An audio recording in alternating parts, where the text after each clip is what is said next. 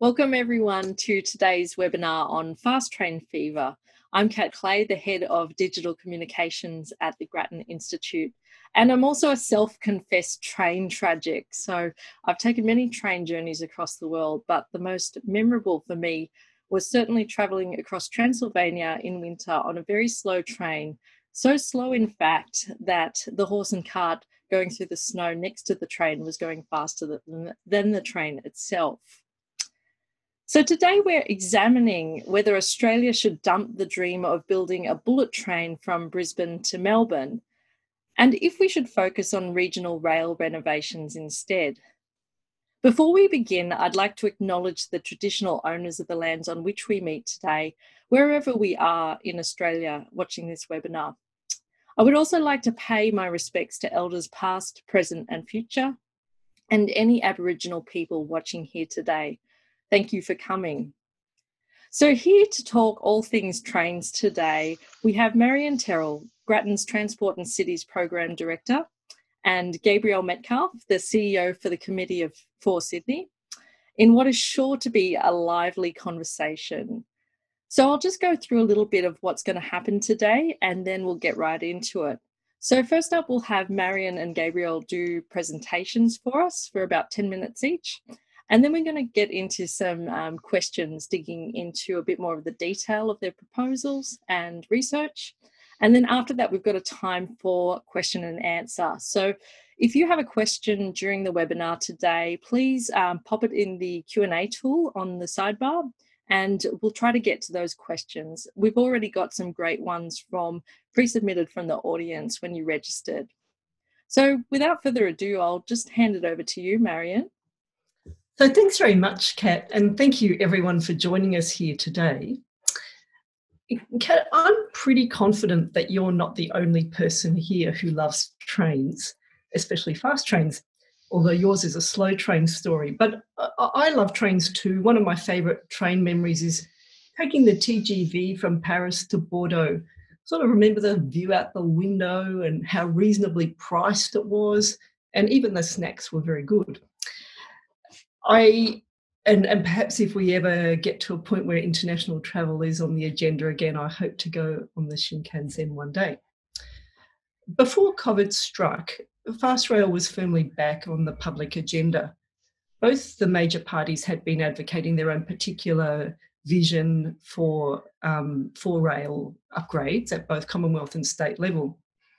And both Gabrielle, through the Committee for Sydney, and I have published reports on fast trains, and we'll talk about them over those different perspectives over the course of this webinar. But I wanted just to say up front, I went into this whole question of fast trains with an open mind. At the start, my co-authors and I did not know where we would land. We just went looking for evidence. The other point I wanted to make before I launch into this is just a bit about terminology. I think the language for train speeds can be confusing. People talk about high speed, fast, faster, and very fast. And which of those is the fastest? They can be used a bit interchangeably. They're just a set of, they're not technical definitions. So what we've done, and I'll show you a slide on this, so I'll start to share some slides with you, but we've classified them, we've been Grattan, by the speed that they're intended to achieve. And the first, let me just bring this up. So the first of these is, hold on, sorry. The first is bullet trains. We call them bullet trains. These are trains that go 250 kilometres per hour or more. They're running mostly or entirely on new tracks. And they're like what people think about with France's TGV or the Eurostar or Japan's Shinkansen. The other category is expanding existing lines to enable speeds of 150 to 200 kilometres an hour. And that's by things like electrifying the line, removing bends, flattening inclines, and we've called them rail renovations. So it's the rail renovation proposals that are being developed right now. This slide shows you that it's a set of proposals for that link regional cities and towns to their state capital. And the headline objectives of this are to boost major regional centres and to take pressure off our largest cities. But high-speed rail or bullet trains aren't dead yet. Not only does the idea come up every 10 years or so, but federal Labor took a proposal to the last election, and I'll show you what their proposal was, for a new high-speed rail between Melbourne, Sydney and Brisbane, stopping at major cities and towns along the way. The entire line would take almost 50 years to complete, and it would come into operation in stages. So that's what we're talking about here. I'm going to give you a very quick overview of my perspective on both types of proposal, and then I'll look forward to exploring it more in the Q&A. So I'll start with bullet trains. So what is wrong with bullet trains? So obviously nothing is wrong with them. They're great. The question about bullet trains, I think, is at what cost? And I'll show you a few slides to make this point. So firstly, on the literal cost to build it, back in 2013, the estimate was for $130 billion in today's dollars. So it is true that very large sums of public money seem to be a lot more commonplace these days than they used to. But this is a truly massive sum. It's the cost of the JobKeeper allowance, which people keep calling unprecedented. Or, as this slide shows you, you could have the equivalent of 20 large transport infrastructure projects for that kind of money. 20 large projects, not just on the eastern seaboard, but all over the country, and addressing not just intercity links, but a variety of transport needs. So that's fine, like it is a lot of money, but it doesn't mean that it's not worth it. I think the question then is how effective would it be? And I just want to show you one of the things that we found very persuasive in doing and preparing this report was to look at countries that do have high-speed rail links and to look at how similar and different we are. What we found is that relative to countries that already have bullet trains, Australia's population is too small and too spread out. So you can see Melbourne, Sydney, Brisbane down there in the red font. So basically it's a combination of the distance and the population size in the centres. This matters because in general, the more people that use the train, the higher the benefits, and the shorter the distances cover, the less it costs to build and maintain.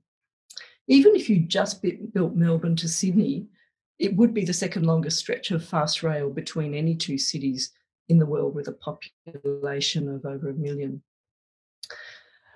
The third thing I wanted to comment on was the emissions. People have been very supportive of bullet trains because of the contribution they could make to reducing our emissions. And I think this is absolutely right. A trip by bullet train would cause fewer emissions than a plane trip. And it's important because all states and territories have committed to reaching net zero emissions by 2050, and transport sort of doesn't have a lot planned for it. But you need to think not just about the train when it's up and running, but also the construction phase. And this slide is showing you that. So from the time that you make the decision to build, to complete the whole line would take almost 50 years. It would come online in stages, but you can see that it takes 30 odd years before you get any net reduction. Essentially, you've got the construction of this involves a lot of concrete and steel, very emissions intensive, and it would cause emissions to be higher than they otherwise would have been for well over 20 years. And this is right in the period when we are trying to get net emissions down to zero. So unfortunately, it would hinder rather than help that goal. We may talk more about this in the Q&A on bullet trains, but I just want to move on to regional rail upgrades or rail renovations, as we called them. This is the these are quite varied. There's a lot of different types of proposals on the table, and they're mostly at the point where business cases are being developed. For the majority of them, the Commonwealth is working with the relevant state government on this. So I don't want to second guess what the business cases will conclude.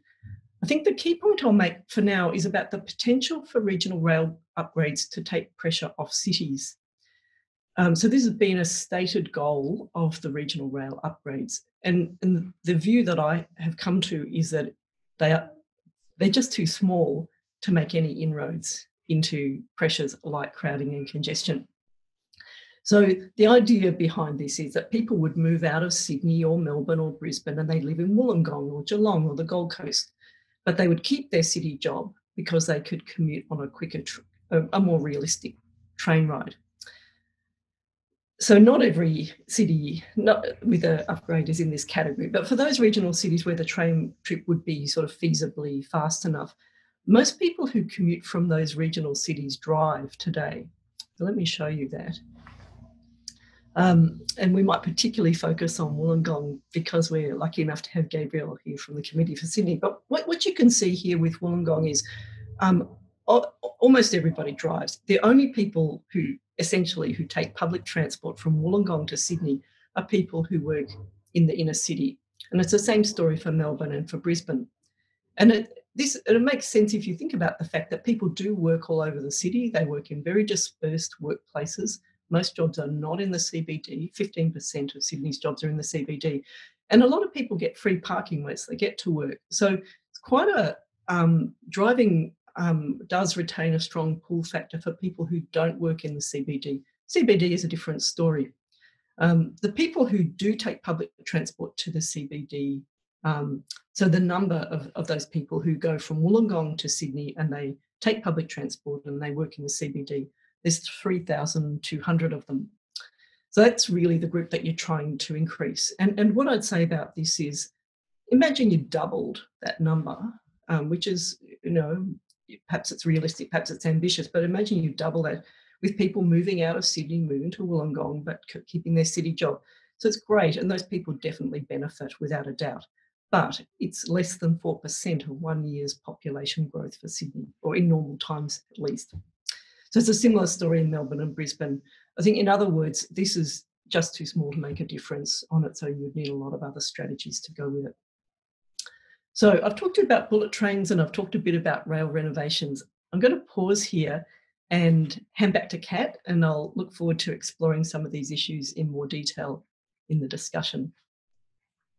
Thanks so much, Marion. And I do appreciate some of the feedback from people that when you released this report was, yes, but we love bullet trains. And I'm really keen to hear your thoughts, Gabriel, on high-speed rail. Okay, well, thank you very much. I will call up my screen as well. Kat, can you see that? Is it? All right. So I agree with so much of what Marion said, and I follow her work and really everything Grattan does quite closely. But my job today is to provide another perspective, so I will. Fast train fever isn't so bad. Why renovated rail might work, but bullet trains won't, except under certain circumstances. I'm going to make, in a sense, an ambivalent pitch for not being quite as negative about some of these ideas. So I run the Committee for Sydney today. That is a role I've been in for a year and a half. Before that, I was in a similar role in San Francisco. I was running a urban policy think tank for many, many years. And I was a protagonist in a quite parallel debate about high-speed rail in California, as well as metropolitan rail in Northern California. I think that it actually makes a lot of sense to look to the United States and Canada for some of these debates, for some of the reasons maybe implied by Marion, but fundamentally the land use pattern in these countries tends to be different from the places that have successful high-speed rail systems. So much of the urban fabric was built after World War II in the age of the automobile. And so I think actually we can learn a lot from looking at some of the high-speed rail debates in North America. Although keep in mind that America has a struggle with government competence, as you're all watching these days on public health. And so you can't really learn that much from the execution capacity of American states when it comes to high-speed rail, but you can learn something from the kind of land use transport debates that happen, perhaps. So I think my overall starting place for this is that the right reason to make some of these rail investments is because you think it might help you change land use. We have inherited, both in the US and in Australia, a very inefficient land use pattern that forces the vast majority of trips into cars. And we've entered the Anthropocene when that is no longer a morally acceptable outcome. It's probably not an economically acceptable outcome either. And so the question I think we want to be asking is, how effective will some of these investments be at stimulating a transformation of land use over time to a more compact model? So let me start with a few quibbles. I think Melbourne to Brisbane is too far, but if we use Melbourne to Sydney, that's putting a better face on the argument. And in fact, it's a bit analogous in distance to Madrid to Barcelona or Los Angeles to San Francisco. So that might be my first quibble. Let's take Brisbane out of the equation, even though, of course, it's part of the ALP's vision. Second quibble. The population growth numbers should probably be higher because Australia's rate of population growth is higher than the other cities that we're really comparing to here that have, the other countries that have high-speed rail systems.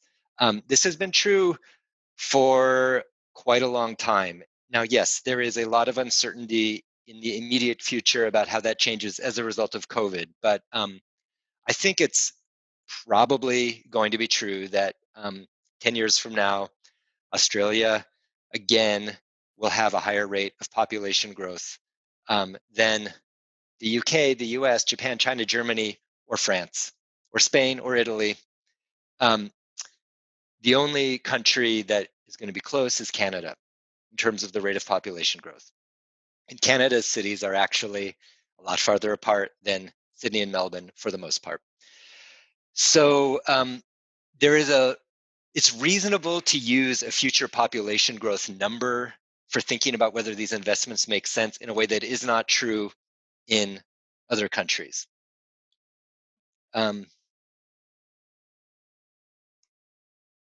Trying to advance, there we go. And here you can see we just took the official 2050 projections for Melbourne, Canberra, and Sydney, and compared that to the Madrid to Barcelona or the Italian case studies, just taking numbers from Marion's report. So if you put those together, if you just made it be Melbourne to Sydney with a higher number, the high-speed rail proposal would be more in line with this distance versus population graph. On the topic of climate change, I think I would interpret Marion's graph a bit differently, that after 30 years, you start to get deep decarbonization benefits at a time when you're really going to want them. And if you don't burn the carbon now, you're going to have to burn it then to get those benefits. So it's probably, you could interpret it the other way and conclude it's logical to just go ahead and start getting those benefits as soon as possible rather than forestall that 30 more years. Aviation is today a relatively small share of Australia's GHGs, relatively small share of global GHGs. However, it is projected to rise. The best number I could find is people think it will rise to become 25% of global GHGs, because current policies and current technologies are going to reduce carbon from so many other sectors, but aviation remains a huge problem. So to say that the Sydney to Melbourne linkage is well served by aviation is not the end of the story. It is actually a problem that needs solving. We will either be reducing the spatial interaction between those two cities, because people will use Zoom meetings, and whatever future versions of that get invented, or we're going to have to decarbonize that interaction. And it just is not going to be okay to have the current level of aviation into the future. I guess the final thing I'll say about the high-speed rail part of this conversation is that I think we need a theory about what we're trying to accomplish by facilitating interaction at this scale. So I just made up this little chart as a structure to think about it. That at the scale of the precinct, where people are obsessed with this notion of innovation precincts. We're obsessed with it. And that's really a theory that easy access by foot, that scale of interaction does something for the economy, for innovation. The metropolitan area is the scale of the labor market. That's where you can have a daily commute. And certainly economic theory says that's the most important scale for interaction. Silicon Valley is not a precinct, it's a metropolitan area. Hollywood is not a precinct, it's a metropolitan area, et cetera. The clusters that are important in the world exist at the scale of a metropolitan area. The mega region is the scale that would include, Wollongong, Sydney, Newcastle, maybe Canberra, probably not. And that's a newer concept. A lot of discussion about it. It is very imprecisely defined right now, which makes sense because it's still a new concept. I think of that as the scale of distance that supports occasional commuting. Not something people would mostly do 5 days a week, but they might do 1 or 2 or 3 days a week. That kind of is the outer boundaries of what defines the mega region. And there's, so it, in a sense, it's an expanded version of the labor market. It's like a labor market plus. There's a lot of reasons to think that there might be economic and environmental benefits to tying the mega region together through rail, which maybe is more the second half of the paper. But what I'm really trying to do here is ask the question, what are we trying to do at this Sydney to Melbourne scale? And I'm going to basically, I'm coining a new term here, super region, which to me is, it's the area where you might fly for a meeting and come back and sleep in your own house. That's what defines it today. And it is analogous to, I think, the East Coast and the West Coast of the United States, where you don't really commute every day, but it's heavy zone of commuter flights. It's also where there is the emergence of a common economic culture. The West Coast is the zone of tech culture in America. During your career, you would take a job in LA and then Seattle and then San Francisco. You probably would even go to parties if you're in that fancy set. You certainly have friends, and you're certainly going to hire people. There's a density of interaction across this geography. When we had Richard Florida, the economic geographer based in Toronto, give his talk to the committee a few months ago, his biggest advice was, he said, Sydney and Melbourne need to collaborate to compete, meaning the scale, getting to critical mass in order to attract global talent. People need to believe that their job options encompass both cities. They need to think they're moving to a zone that includes both cities. So I think that is the start of some theory behind why it might be worth it economically to tie Sydney and Melbourne together more than they are today. In the end, I can't quite say it's worth doing, partly because of the cost, partly because there's so many other things to do, partly because this hinges on a lot of speculation about future technology in aviation and in rail, frankly. I conclude that the next step should be Sydney to Canberra, because that project makes a lot of sense on its own merits. It's a huge project still, but it makes sense on its own merits, and it sets up the next generation to keep going if that makes sense. So I say, let's get started. Turning briefly to the second half of the report, what Marion calls rail renovations, what is more commonly referred to in the Sydney political discussion as faster rail. This is a little diagram from the Committee for Sydney's Sandstone Mega Region report, where we looked at a very simple, assuming 200 kilometers per hour, what would trip time be between these different parts? We really think that these linkages make sense. The part of it is that Western Sydney is going to be 50 degrees under climate change. It might turn out to make sense that a lot of people decide they want to live in Newcastle or Wollongong, closer to the coasts.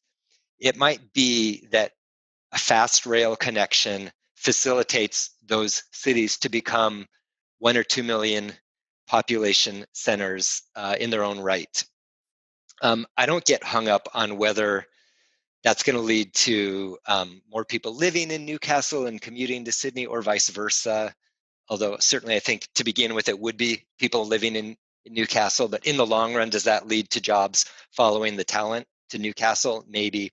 I think that stuff is very hard to predict, but it certainly ties together the metropolitan economy, expands the footprint or the effective reach of the labor market. And it makes sense if it's tied to a much bigger vision about a reorganization of settlement patterns, where you're really thinking that Newcastle and Wollongong could grow much more than they are currently planned to. I think that's what makes this make sense. So this, of course, is a beautiful picture of Newcastle. To sort of bring this full circle to my thesis, the reason to do these things is a lot about land use. This is a building being built above the Pitt Street Metro station. Fast rail renovations, high-speed rail increase the utility of the overall network. They are places where it's logical to go really big in proportion to the level of connectivity they provide. There is an experience that happens a lot with infrastructure where in the beginning, people can't quite figure out how to use it. Mayor Bloomberg, at great political cost, built a bunch of bike lanes that no one used. And then 10 years later, all of a sudden it got to network. It got to be there was a network effect, and you started to see people riding bikes in New York. A quite shocking turn of events. The train I rode every day for years was called BART, the Bay Area Rapid Transit System, written up by the great theorist and historian of city planning, Peter Hall, in Great Planning Disasters, as it has a whole chapter on the failure of BART, because 4 years after it opened, its daily ridership was a tiny fraction of what was promised. However, the numbers I could find right before COVID were it was daily riders vastly exceeded those projected by its planners. This is not to say that every piece of infrastructure turns out to be a success. It is rather to say that we have to be humble about about how future generations will use the infrastructure they inherit from us.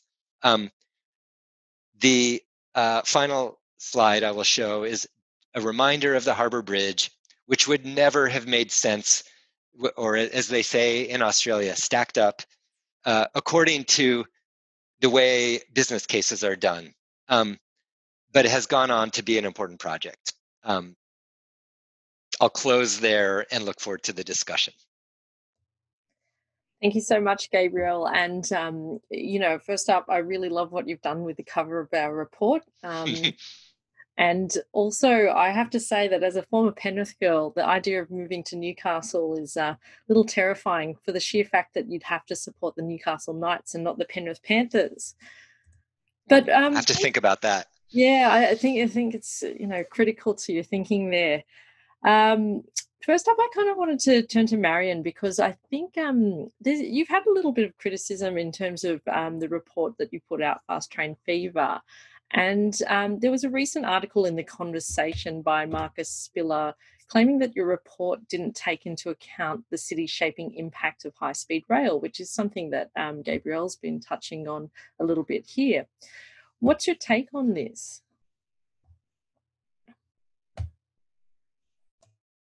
Sorry, Marion, you're muted. You're on mute. Sorry.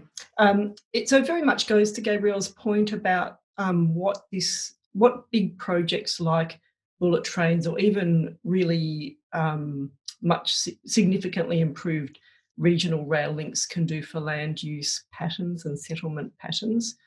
So Marcus Spiller wrote an article in The Conversation last week where he argued that our report, and by implication the feasibility study on the bullet train, neglects a series of benefits. So these neglected benefits are those that are concerned with shaping cities and regions. And he's talking about both cities and regions, I think. And he's right in that we didn't include them in our report, and the feasibility study didn't include them either.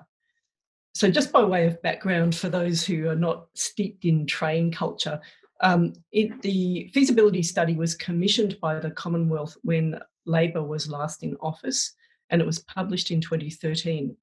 It's the study that came up with the route that I showed on a slide earlier of Melbourne to Brisbane. The feasibility study, which was using normal Australian practice, found that almost all the benefits of a bullet train would go to individual travellers, mainly in the form of quicker trips. And the study did acknowledge that high-speed rail can contribute to regional development and can offer benefits to cities. It did emphasise you'd need a raft of other policies to get those regional development benefits or the city benefits.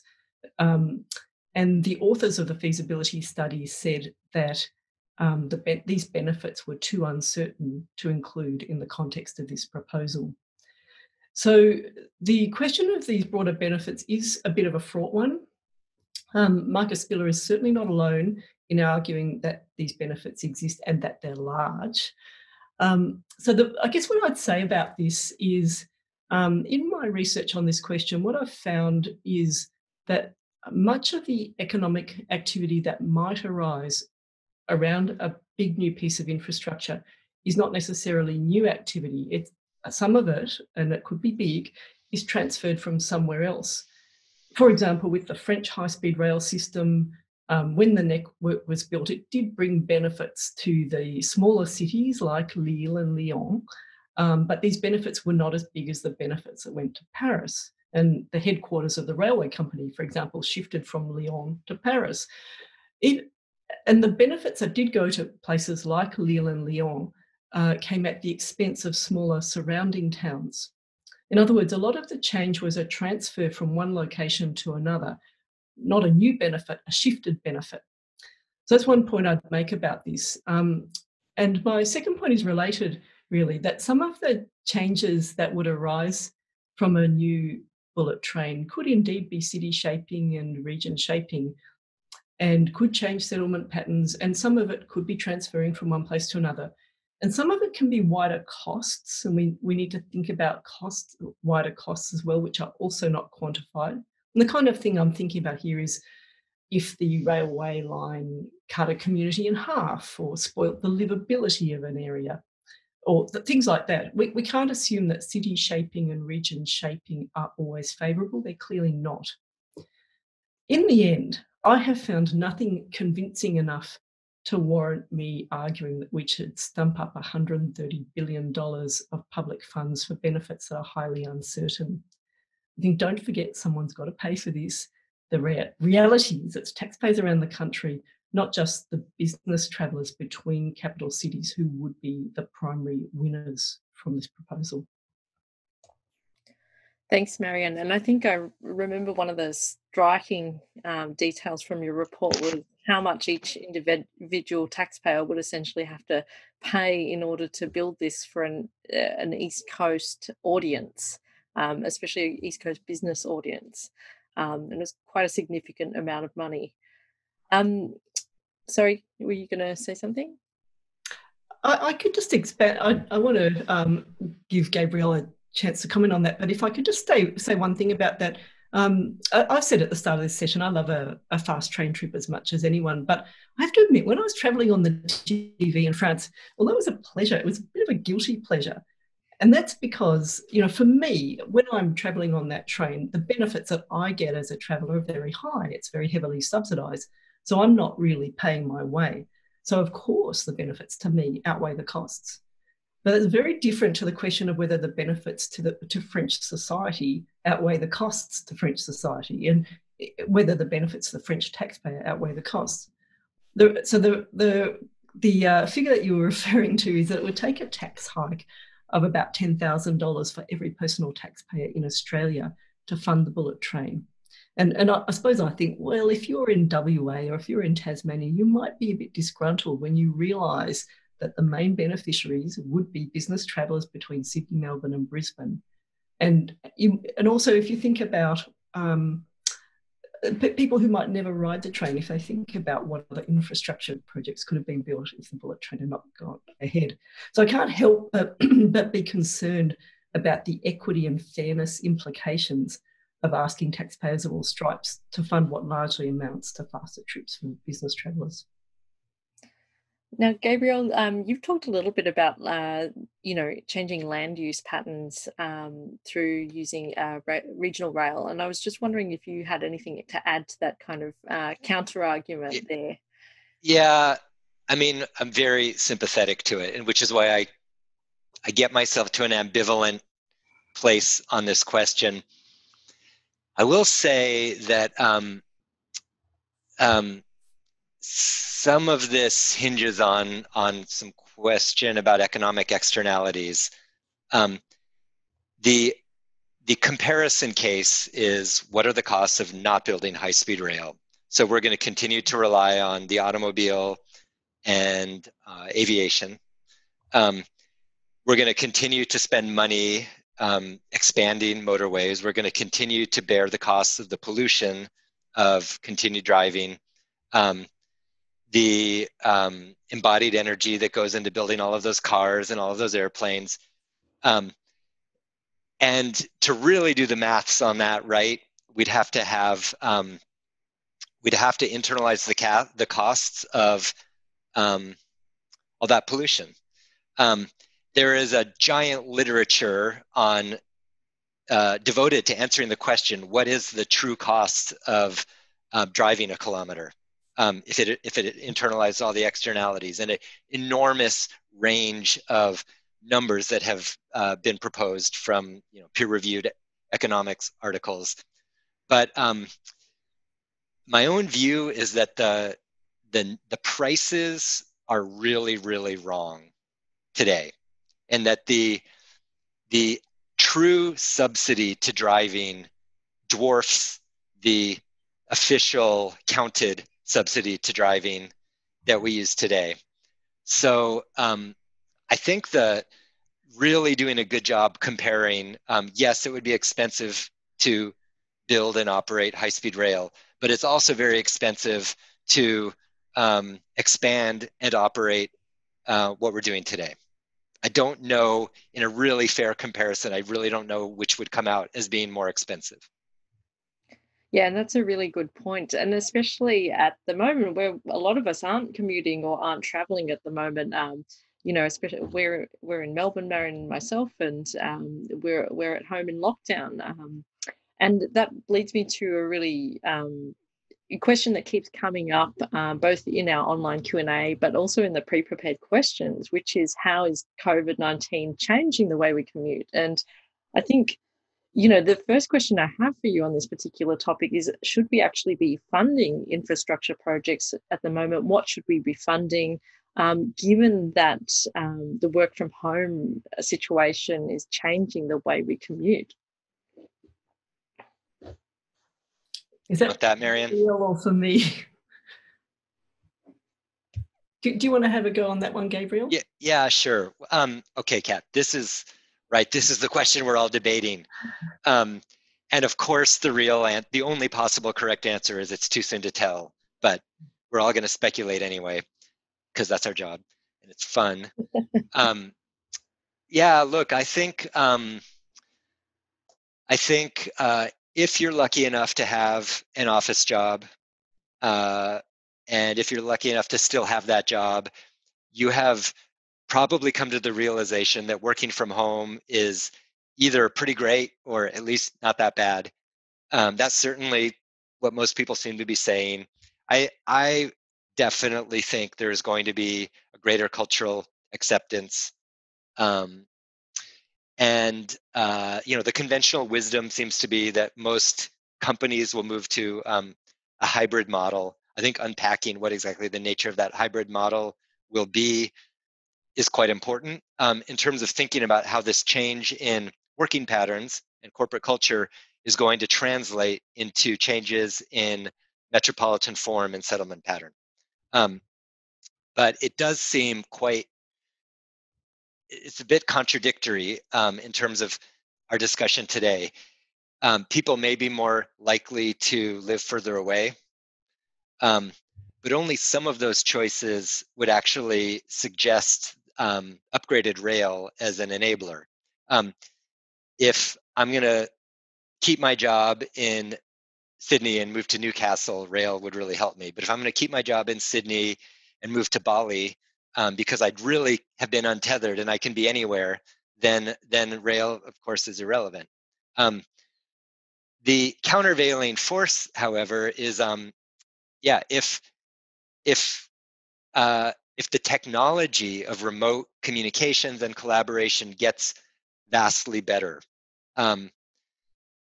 there could be an acceleration of all of this in a way that's far beyond the Zoom meetings. And so the Silicon Valley is busy coming up with the next set of tools to enable this. And so the next time a pandemic hits, or some other reason to enable remote working, presumably the tools will be a lot better, and that will continue to evolve. So I still end up believing that I'd place my bet on the great cities of the world retaining their magnetic pull, even if the purpose evolves a bit, even if it becomes more of a lifestyle choice rather than an economic imperative. I think the great cities of the world will continue to thrive and attract people and grow, and that transport infrastructure that enables the great cities to interact with each other and the great neighborhoods to interact with each other is going to be in high demand. That's where I'd put my bet. Marion, do you have anything to add to that? It is interesting, isn't it? I think before the pandemic, working from home was a real minority activity. About 5% of people in Sydney, Melbourne and Brisbane were working from home. The trend was heading up, but it's off this tiny base. I think the numbers that I've seen about the proportion of jobs that can be done from home is about 40% in Australia. So that is quite a lot, but it's a large minority of jobs.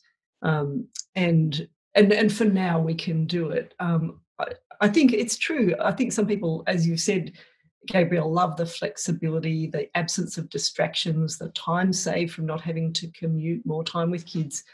But there are also people who hate the isolation, the difficulty of forming new relationships without ever meeting, the lack of boundaries between work and home, the time with kids, whatever. So there's sort of a thing about different temperaments, different jobs, different seasons of life that I think are important. I do think we're pretty social creatures, and I've got to say I'd prefer to be doing this event in person and to be able to interact more directly with the audience and with you. But we can do this, and we are finding that, and we're learning about how to do it better. So I think it's really hard to know what this is going to mean for travel in the future. This is just a time of very high uncertainty. So I totally agree with Gabriel at this point that cities do have a magnetic pull, but it doesn't mean we have to do things the way we used to do them before. Absolutely not. Yeah, it's just changing so quickly, and I think it's definitely one where we'll have to watch this space. Now, we've had a question on the Q&A about discount rates, your favourite topic, Marion, and I think this ties in nicely to a question I had been thinking about in light of COVID-19 is, how do you determine which projects are worth the investment? And maybe you can touch a little bit on how we're evaluating them at the moment. Yeah, so this is a slightly arcane topic, but it's really important. So thank you to the person who asked the question. What the discount rate, just by way of context, is it's the device that we use to value costs and benefits that occur in the future on a similar, on an equivalent time basis. And so when people think we should be forging ahead and getting upstream of demand and building a legacy for future generations, they've got this counter argument is that there's these needs we've got today that we should be meeting and we should focus on them. So we use the discount rate to help us to compare, for example, high-speed rail, where no one will ride the train for 26 years after you decide to start building, and the whole line won't be finished for 50 years, compared to a regional rail upgrade that will give people a faster trip in a few years' time, or anything else for that matter. So my argument is we don't do this well in this country at all. The discount rate that is used to assess transport projects is 7%, and it's been stuck at that level for over 30 years. And this is a problem because one of the key factors driving the discount rate is the cost of borrowing that the government incurs. And over 30 years, that's shrunk. It's just dropped like a stone. It was 30 years ago, it was 6.8% in real terms, and now it's approximately zero or even below zero. So the implication of this is that we judge far too harshly those projects, and rail projects are often in this category where the benefits won't be seen for a long time, and we give too much priority, or we assess too favourably in a relative sense those where the benefits occur in the nearer term. So that's a bit of a long answer, but I think it's important and in thinking about, when you do think about something like a bullet train, one of the things in the high-speed rail in the feasibility study was they used a discount rate of 4%, which wouldn't be accepted by Infrastructure Australia at present. But in a lot of ways, it's a more legitimate number. But there is a bit of an issue in that there's a penalty that applies to all projects, and so it affects the ranking if some of them get to not have the penalty apply and others don't. So I'd definitely like to see better and more realistic use of discount rates, and I think it would have an impact on this kind of discussion about the relative merits of this versus that. Thanks, Marion. Gabriel, I've got a good question for you, which is from Todd on our Q&A, and it's what about improved suburban rail services? And I think it might be good to hear your thoughts on how they potentially could be improved to enhance our connectivity and, the economic growth in regional areas and that. Yeah. Well, it's absolutely essential, and there's a lot happening in Sydney and in Melbourne on that right now that I think is quite exciting compared to where I come from, where I've never seen a kind of metropolitan rail building boom look anything like what's happening here, and it's quite wonderful. Which isn't to say that when I put my advocate hat on, I'm in there saying it's not nearly enough and there should be much more. And I have a list of projects, a long list of projects that we think make sense. We think government should be taking advantage of the low interest rates to borrow money to build more. I will put in a little asterisk on it that it all makes even more sense if it is accompanied by land use changes. I'll put a second asterisk on, which is that it would make even more sense if it was accompanied by stopping motorway expansion. There's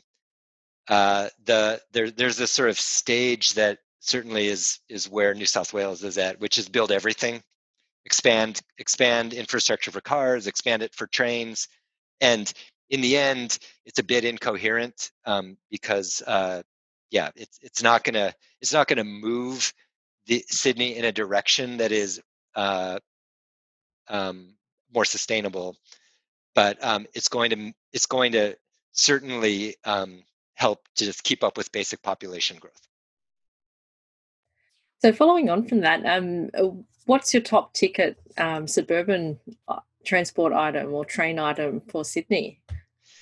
Well, we're the first one that is probably at the top of our list is what's called West Metro, which is supposedly underway, except we don't see the tradies out there working on it yet, and it's actually a bit hard to pin down. Is it really underway? But that is from Sydney to Parramatta, 20 or 25 minutes when it's completed, with a bunch of stops along the way, providing rail access to places that currently cannot walk to a rail stop. It will be a driverless metro train. And the plan is to then keep going out to the new airport. There's essentially going to be an outer orbital metro ring for Sydney with a lot of crisscrossing lines. And eventually it needs to get to be more of a grid, like you would see in a mature public transport city like London or Paris or Tokyo, where you can really get from everywhere to everywhere. I mean, that's the dream. Oh, look, we've got a dream. I think it's good to be optimistic. I've got a really good question here from Owen on the Q&A for Marion. What do you think of the business case for Sydney to Canberra bullet train, I'm assuming? And the second part of that question is, do you agree that the original business case for the Sydney Harbour Bridge wouldn't stack up if it was drafted today? Would you build it, Marion? I think I know who Owen is. So Sydney to Canberra, so what it's got, even though Canberra is a small centre, it's got a probably unusual level of plane travel into Canberra, and particularly via Sydney or from Sydney directly. So you would think that that'd be a pretty favourable place to start. And I understand that the New South Wales and ACT government are deep in discussions about this, although how fast it will be, I don't know. I guess I sort of always struggle a bit to come up with what the business case would say on the hoof, because I don't really know. But you can see why that would look pretty promising, because there is this guaranteed travel in and out of Canberra that even in the face of these COVID restrictions, federal politicians are feeling the need to meet physically. I heard Tony Burke on the radio the other day saying, you just can't really do business by Zoom. It's very important to be in the room and to do this together. So you can imagine this is a pretty persistent trend. But in the end, you want the volumes, and I think that I'm probably with Gabriel that the most viable component of the route is Sydney to Melbourne. So that's that one. What was the second half of the question, Kat? Harbour Bridge. It's does the Harbour Bridge? I'm sure I forgot that on purpose.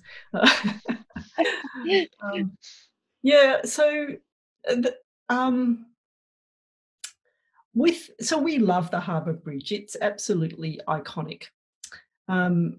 We don't have the counterfactual. So Sydney would have grown in a very different way if you didn't have that means of getting between north and south. It would be just an utterly different place.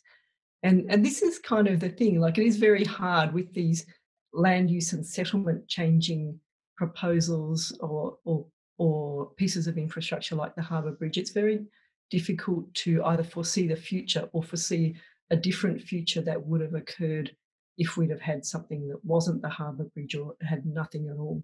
So there's sort of two parts to this question, really. I think the kind of the one that we have our emotional reactions to things like bullet trains and the Harbour Bridge because they have this a particular kind of appeal. But I think we are also in the world of thinking about what would be the different settlement patterns, what would be the different land use planning and planning outcomes, and that I just find very hard to say. All I will say is now we've got it. It is great. I know that you will laugh at me for saying that, but that's the truth of it. When you do build these things, people will use them. It's really just what is the opportunity cost of doing that? What else could you have had that would have been perhaps even better? Look, I think, Marion, that's a good place for us to wrap up. You're leaving me with visions of what could have been. Could we have had the world-famous Parramatta River Bridge connecting north and south? And following on from some of Gabrielle's research, potentially moving the centre of the city to Parramatta rather than the Sydney CBD. I'd just like to spend some time just thanking everyone for coming, and especially thank you to our partners, the National Library of Australia, for their support in organising this event, and to the Grattan team as well behind the scenes. You probably don't see the people who put a lot of work into these events, but we'd like to especially thank our events coordinator and tech behind the scenes today, Beatrice Ringrose. I'd like to say before you go that Grattan Institute is a non-profit organisation, and we do rely on donations from wonderful people like you. If you've valued our research and webinars this year, we'd love it if you could donate at grattan.edu.au/donate. We'd really appreciate it. So to you, all our viewers, thank you so much for joining us today. Please take care, wear your masks, wash your hands, and thanks so much for watching. Thank you. Thank you.